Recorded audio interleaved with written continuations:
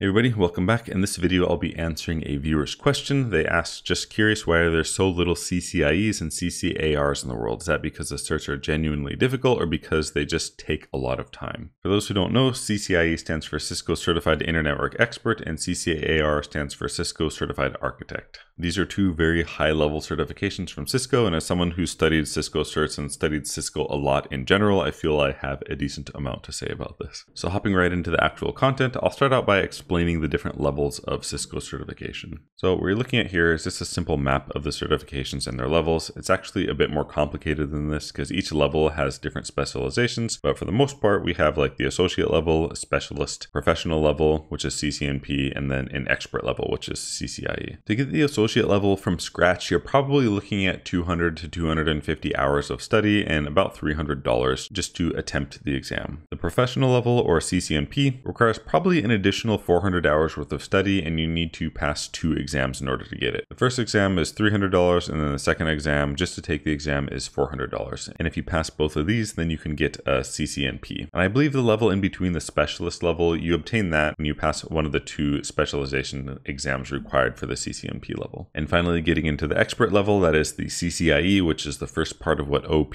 asked about. This is where things start to suck a little bit. So first of all, it's going to take an additional 2,000 to 2,500 hours. You need to take a written, which is not so bad, I suppose, but then you need to take the actual practical exam where you have to fly somewhere physically and then take it in person where you're kind of proctored there. The written exam costs $450, and then just to attempt the practical exam, it's another $1,900. Most people, I would say, at least from what I've read, they usually attend some kind of boot camp, and they don't take the boot camp when they're learning it. It's like they get ready to take the CCIE, like they go through the grueling study process, and then they polish themselves off with the boot camp. And the boot camp, depending on where it is or who you take it, it could be anywhere from like $5,000 to $10,000. And people take this because they don't want to fail a whole bunch of times, and the boot camp really helps give them that kind of final polish they need to like bring their skill to where it needs to finally pass the practical. And to say CCIE is difficult is a bit of an understatement. It requires a lot of study, and by study I don't just mean like, oh, I'm gonna go to the cafe and like study lightly. It's like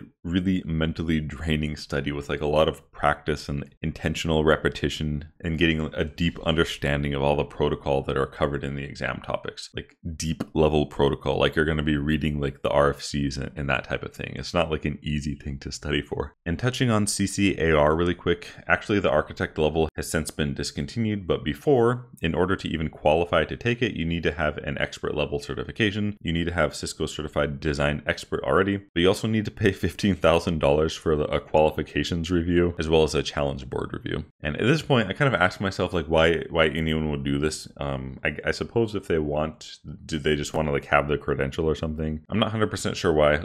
I mean, I guess it's kind of appealing, but the cert got discontinued anyways. So getting into why there's so few CCIEs, and by few, I just mean like relative to other certifications. For example, according to CompTIA, there's about 1 million people who hold CompTIA A+, whereas CCIEs, I believe there's somewhere between 60 and 70,000. Whenever you get your CCIE, you get like a number assigned to you. And if you're old school, you have, you know, some low number, like 5,000 something. But if you're like a brand new person who just got it, maybe your number is like, you know, 70,321 or something like this. So getting into why there's so few of them, basically it boils down to, in my opinion, there's much easier ways to make, you know, 180 to 200K rather than going through those grueling trials to actually become a CCIE. There's way easier and less mentally taxing ways to make that kind of money. So to become a CCIE, you just really have to want to be a CCIE just for the sake of being one. It's not like I want to make money, so I'm gonna get CCIE. Like it has to be more than that because there's easier ways to make that kind of money. If you read stories about what people have had to do, like what they've had to sacrifice and how stressful it's been for them.